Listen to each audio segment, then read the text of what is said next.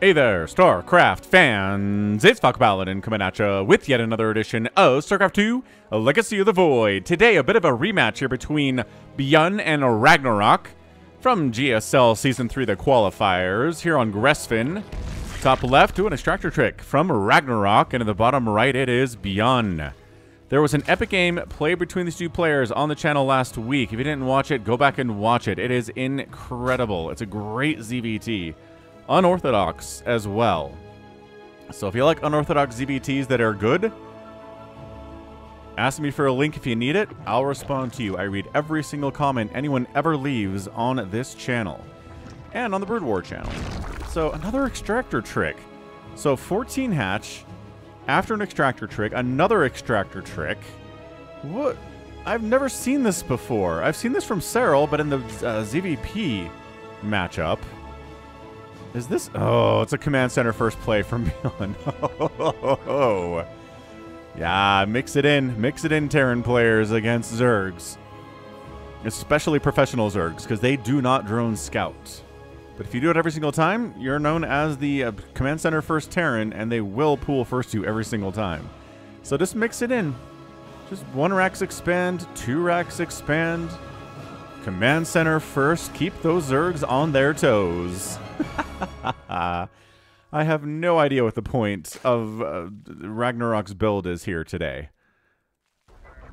When Cyril did it, it was to get the hatch down early enough to not be blocked by the probe.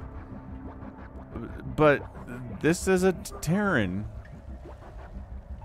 Alright, man. No gas. Maybe 3 hatch here? Are we accidentally trying to counter the command center first build from ByuN Ragnarok? 6 lings on the way. Still no gas. Man, there has got to be. There has absolutely got to be a 3rd hatch coming up here soon. This is the weirdest friggin' thing. So, he makes more lings than he need against a traditional Rax opener. And look at this. Overlord says, oh, that was a CC first play. I guess these lings can maybe hammer on that command center a little bit, but they're not going to get much done. Okay, so 3rd base at 220, but this is tiny bit earlier than it normally is with a 16, 18, 17 build. See, queens are already out. I guess the other difference is you don't have any gas. I am not feeling about this good about this for Ragnarok at all. And then ByuN says, I'll just lift the supply depot, no problem. I've done that a billion times. There are Marines coming out of this barracks. There's nothing. There's nothing these lings can do. Oh, wow. 4 racks are opening here. Are we not going to repair this? Nah, who needs to? Ooh! Oh, he did need to. ByuN, no! ByuN thought he could kill those lings fast enough to save the supply depot, and then he couldn't. Oh, look at that spazzing up SEV up there. This SEV's like, wait, why don't these lings have speed yet? We're 3.5 minutes into this game. It's because Ragnarok doesn't believe in gas. Hold on. He does believe in gas at 3.5 minutes. He's getting 2 of them at his natural bait. I don't know what this is. I have never seen a Zerg player open a game like this before. Usually if you're going to go gasless, it's because you want to go a 3 hatch before pool or something crazy, get your 3rd hatch really fast, and then just not planning on being aggressive with your lings at all. But instead, he makes 6 lings. He gets a 3rd base at about 230, which is pretty normal. He gets his queens out. He gets his gas at 330, and then tosses down a Roach Warren. Sure, man. Just trying to keep ByuN on his toes. Oh, ByuN, on the other hand, is just like a billion Marines. No factory, no starport, barely any gas for combat shield, right? And for, I guess, did we get stim? He's working on stim. Certainly is. Stim and combat shield on the way. This is like a 4 racks 2 base all in here from ByuN. So this seems pretty bad if you're a Zerg player. Your lings don't have speed. You're not getting speed for your lings at all because you have a Roach Warren coming in. He's got, what? Okay, 51 workers on 3 bases. Got 2 gas at the natural. 1 gas in the main. Sure, gonna have some roaches and some queens here, which is not pretty good against a 4x Marine timing push here at about 5 minutes, which is a bit earlier than these things normally are. But this Overlord saw all this coming out. Yeah, he just fired up 10 drones, or 10, not drones at all, actually. 10 roaches to try and hold this thing. And, yeah, this is pretty scary stuff, man. Stim, roach down, roach down. Ugh, queen, didn't kill that queen. Roaches with a nice concave. Roaches are getting absolutely burned alive. How many stims do you have left? Not many, because there's no, oh, that was just bad. Oh, that's terrible pathing for ByuN. He just lost 4 Marines for no reason. Oh, wow. Ragnarok. For all I say, I don't know what he's doing. He seems to know what he's doing. He had that Roach Warren down. He had the ability to make enough roaches to defend against a 4-Rax opener like he knew what was coming. But, like, all he saw was the command center first and 2 barracks being produced. I guess this right here, Tech Lab Reactor on 2 barracks says, that is a bit earlier of Marine pressure coming at me, I can tell. And maybe he's seen ByuN do this command center first thing before, and he follows it up with a 4-Rax follow. Maybe. Maybe Ragnarok is just a student of ByuN in a way that I am not, unfortunately. 4th base coming up down south from Ragnarok. 3rd base from ByuN is landing in about 6 minutes. Do you want to use a scan to kill this Overseer? Go right ahead, ByuN, says Ragnarok. I'll allow it.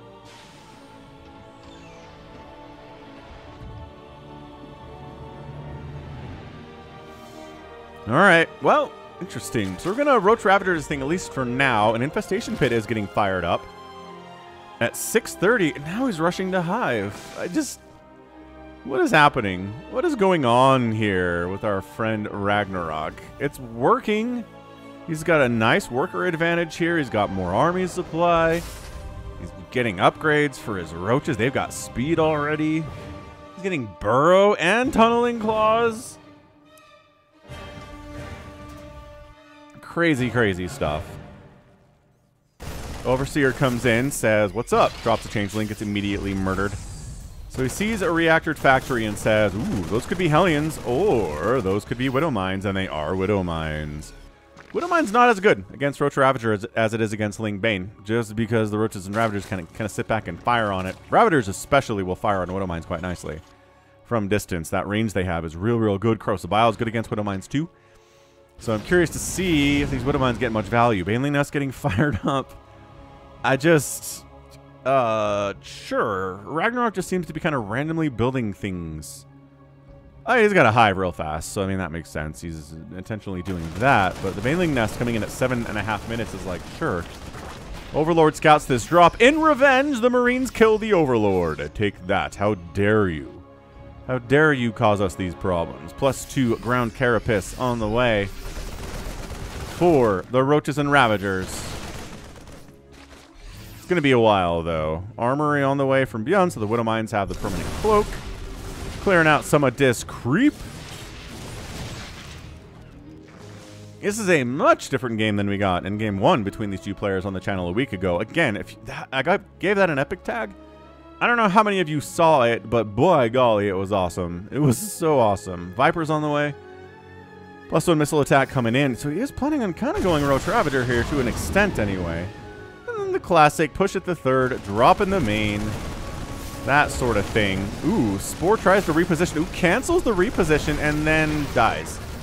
Alright. Killing some of these drones here. Just doing the old stutter step, try hard walk. I call it that. That's not fair. It is very, very good if you can stutter step well. And if you're an Elite Terran player, of course you could do that. So 3 drones get killed, but man, 5th base is up here from Ragnarok. He's just fine. But guess who's pushing again with another ginormous army? It's a maxed out Zerg force, 199 to 165 here from ByuN. A lot of that is drones from Ragnarok.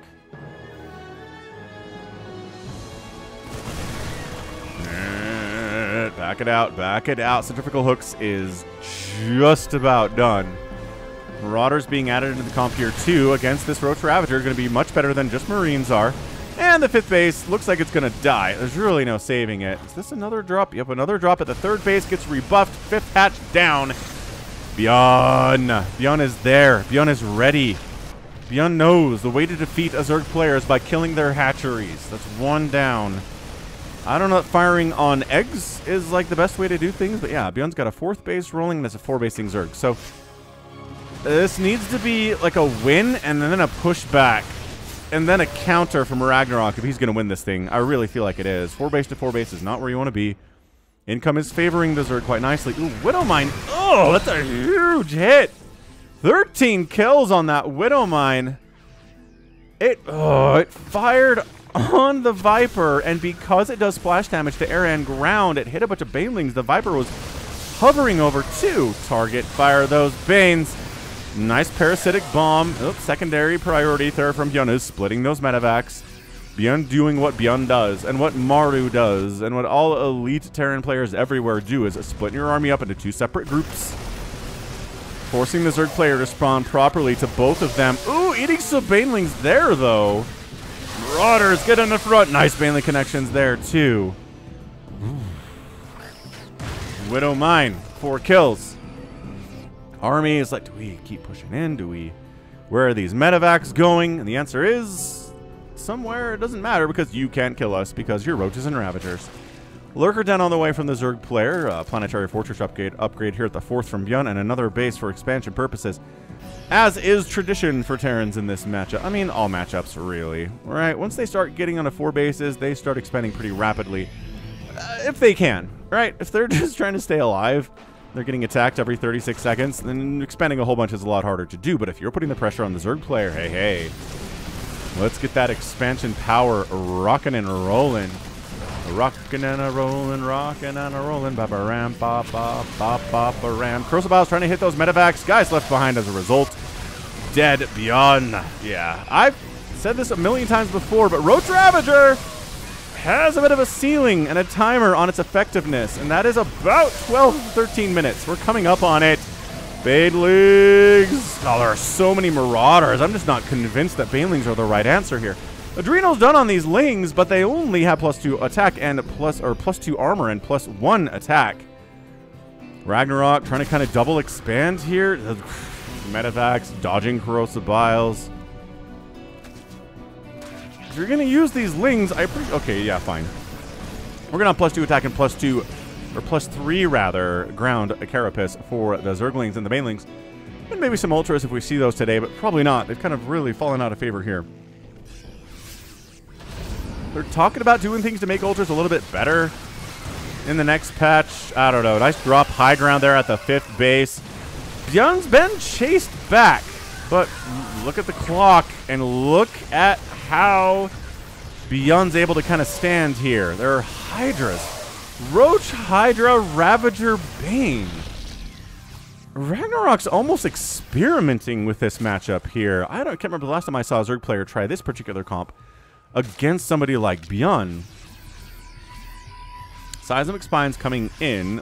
Looks like Ragnarok doesn't have any lurkers yet. He's considering it. Ghosts have been added. We've seen those snipes. They're looking at nerfing snipe a little bit too.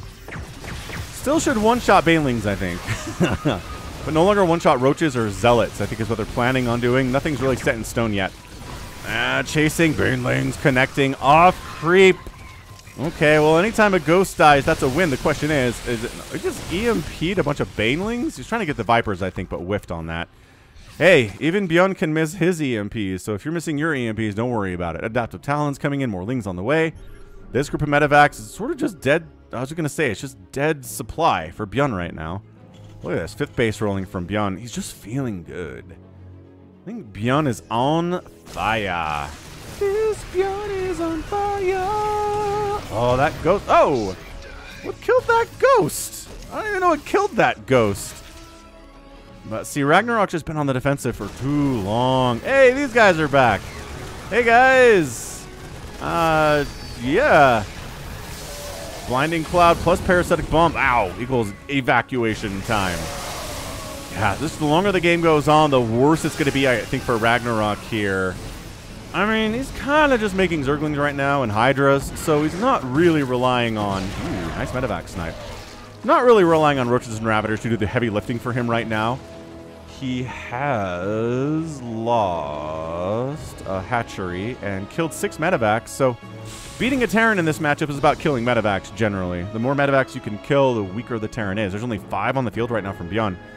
This is crazy. This is effectively Lingbane Hydra just with like Roaches added in and Ravagers too.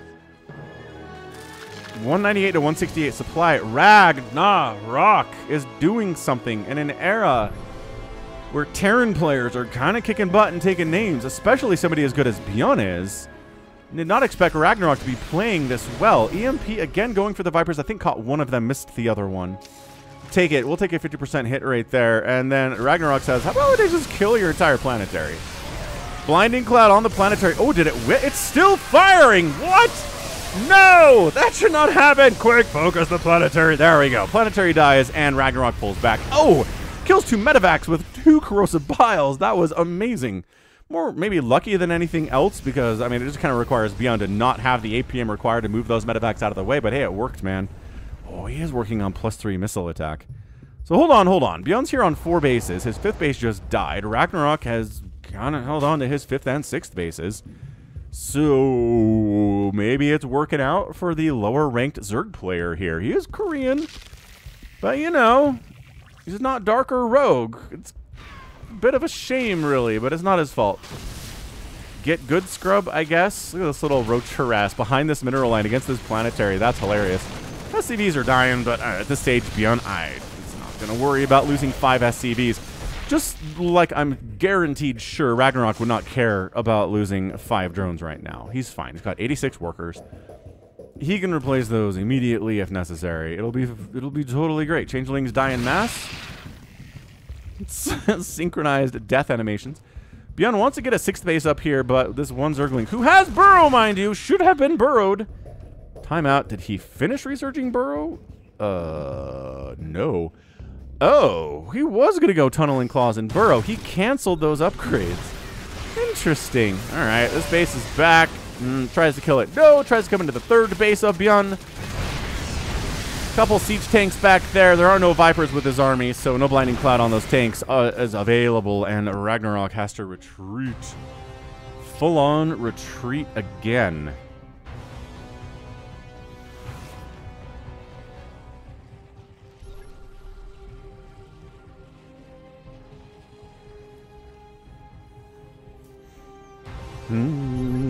Spires on the way. Intriguing. We've seen Broodlords be used. God, those Ravagers. I think they just were intended to die.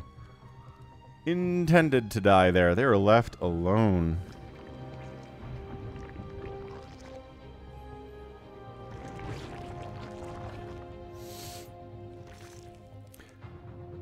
So, I mean, Ragnarok is solidified. He spent the first 10 minutes of this game being completely under attack by ByuN non-stop, and he's alive, which is more than could be said for a lot of Zerg players that ByuN has done that to.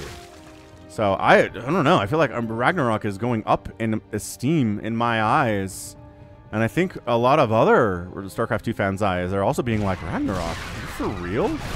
Okay, coming in again, Blinding Cloud, EMP caught on those Vipers, but they're alive. That's all that really matters. Tanks dying, lifting the orbital. That's what planetaries cannot do.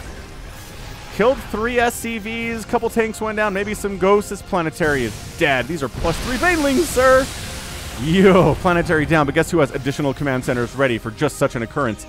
ByuN totally does. That's the frustrating thing about playing a Terran in late game is you just wasted how many banelings? Well, you didn't waste them. The base died. But how many banelings died to kill this? And it's like 15 or 20, and it's like, oh, well, there's another base there in less time than it takes to rebuild a new one.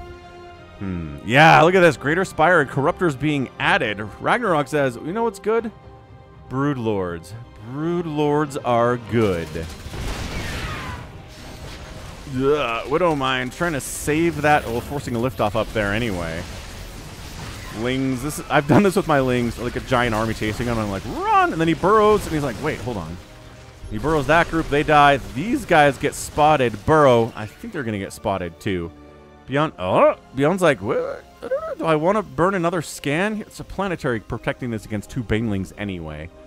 Like, unless they run up into here. ByuN's kind of staying home though, so brr. Look at this base though. Income, largely, I don't know. Larger periods of time, absolutely helping the Zerg player out here. Favoring him. Infernal Pre-Igniter on the way, and Thor's being added. I think he knows about the Broodlords. Holy, 11 Broodlords. 11 once. I think that's 11 in Spanish. I learned how to count to 20 in Spanish like 25 years ago. Maybe even longer. But guess what? Once. Here they are.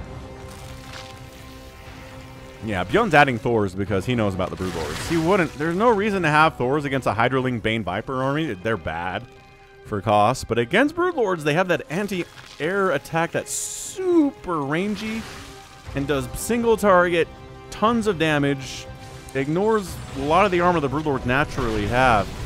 Such a great Broodlords parking spot, though. Oh, man. Just shelling it down. La la la la. Look at all this tank fire on SCVs. Losing 10 SCVs might be a bit of a problem here from ByuN. Maybe a spot of trouble here for ByuN. Missile turret died, and oh gosh. Ah, there goes the sniper Roonies, though. It's like 5 Broodlords just died. The Thors are down, the Ghosts are down, the tanks are down. Broodlords continue to fire and eating some Thor shots. No, wrong kind of Thor attack. Change it over to single target. ByuN. This base is somehow alive, but the sheer damage output of Hydras is going to kill this. Hang on. He just called down some mules for extra repair. Never mind. Ho! Woo! He just called like down 6 mules, but yo, 27 SCVs killed. It is highly favoring Ragnarok here in overall income, but he's about out of spaces. He needs this base or he needs this base if he's going to win this thing, and probably both. I think the map is split equally in half right now. And wait, hold on. So one of these is ByuN's, one of these is Ragnarok's. So if Ragnarok could take both bases, he's got this thing. Well, he's got a better chance anyway, but if he can't, he's in trouble. Well, I don't know. The cost efficiency of these Broodlords is actually kind of amazing. I mean, how many died to the snipes thus far? Only 2? Oh, man. A lot of the Broodlords took snipes, but very few of them actually died. They stack. It's kind of hard to tell how many they are just glancing. Golly. 7 more SCVs die. ByuN's at 46 workers. Ragnarok says, all right, round 2. Let's try this again. Maybe. Could we jump on those Thors? Ah, Ghost taking 1 Broodlord down. This is so tenuous from ByuN right now. He's effectively mining on 3 bases, which is good. But I mean, Zerg player's on 1, 2, not really. He's on 3, so this game is getting pretty intense. ByuN reclaims this high ground. Wait, no. He's been here the whole time. He went down here for a minute, but he's back, is what I guess that's. So yeah, reclaim works. Banelings fight against the Hellbats here, but bad against tanks and Thors and Ghosts, really. I don't know if this many Banelings is actually good against this comp. There aren't that many Hellbats. I almost feel like you just go kind of flood that with Mass Ling, and the Hellbats can't really handle it. He's making Infestors. He's throwing up 9 more Broodlords. 9 more Broodlords.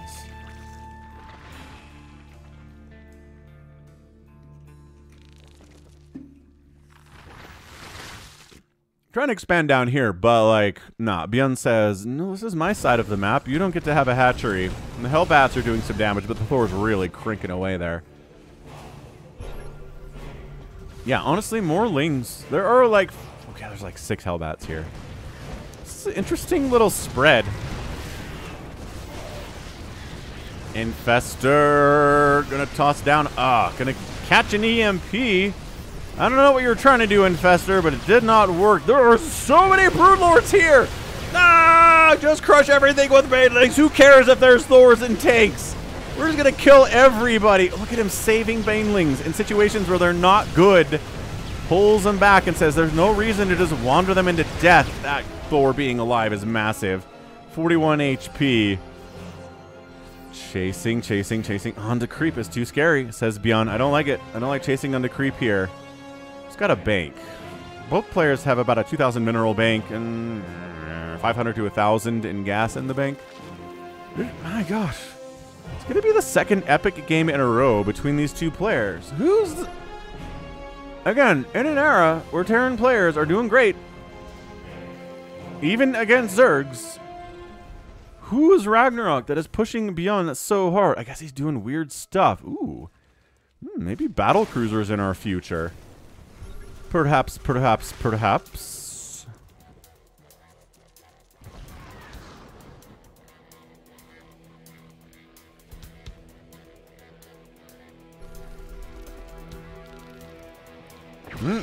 Free Viper. All right. Music kicking in. Snipe, snipe, snipe, snipe, snipe. Nope. Oh, gosh. Another humongous assault from Ragnarok. Again, I think he's over-making Banes here. Look at the split. Just absolutely shutting those Banelings down.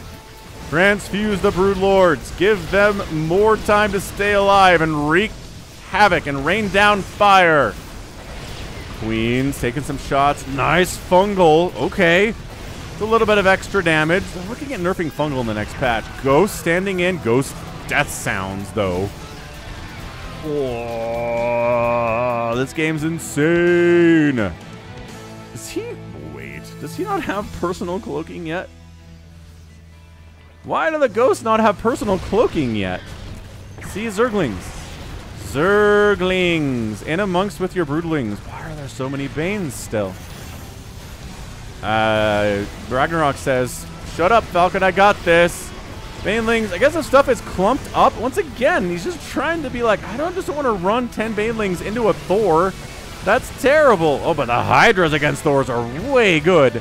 But the snipes will turn against you eventually. Did all the Broodlords just die? Like, in the last 10 seconds? Because the Thors... Oh, yeah. The Thors are just, like, standing in here. Bam. Broodlords are gone, sir. That is 20 Broodlords that have died. Holy smokes. Suddenly, ByuN's up 171 to 141 supply. That's the thing about Broodlords, man. If you don't babysit them and watch them every second and try to micro them perfectly, they will die to Thors and Ghosts and all sorts of bad stuff. Oh, wow. I think ByuN just did this. I think this counterattack is too strong, and it is! ByuN is our winner.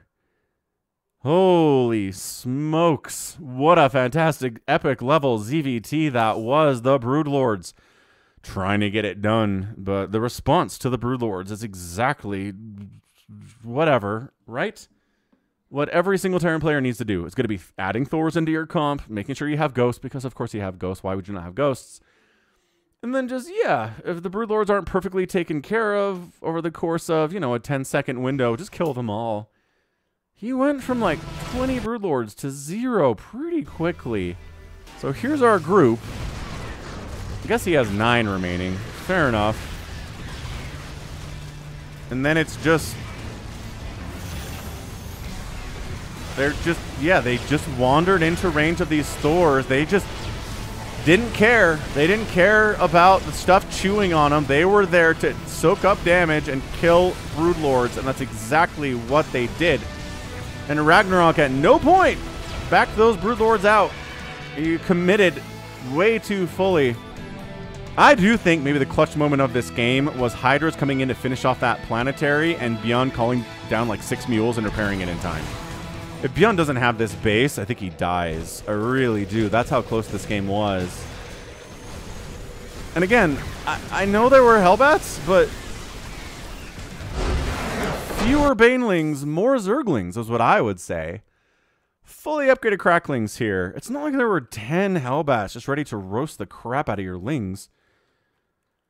Yeah, just so many Banelings. And so many Banelings just kind of... 294 Banelings died. That is so many Banelings. And too many times. Banelings are just kind of like... trying to chase... Trying to get a moderate clump of Ghosts. Or just trying not to explode all on a single Thor. ByuN splitting perfectly. Making sure his group's... You know, his army is just not a giant ball. He's making sure that the Thors are splitting as well as their fat butts can. And it was great. It was just gorgeous. Dude, look at this resources lost. 73,000 to 45,000 in favor of our Terran player. Sure, he lost 6 Thors and 61 SCVs and 2 planetaries, but the cost effectiveness of this Terran ball of death, the Ghosts especially, very, very good. How many Ghosts died? 19! You had 9 remaining. Ghosts are so important. Couple fungals there, but not really much infestor play. I just don't know that the Roaches and Ravagers really got done what they needed to do. Just kind of sticking with the Lingbane Hydra approach. It just seems to be the thing to do here. But, you know, Ragnarok is a much, much, much better player than I am. Man. Amazing. Absolutely, truly incredible, ZVT. Another epic game.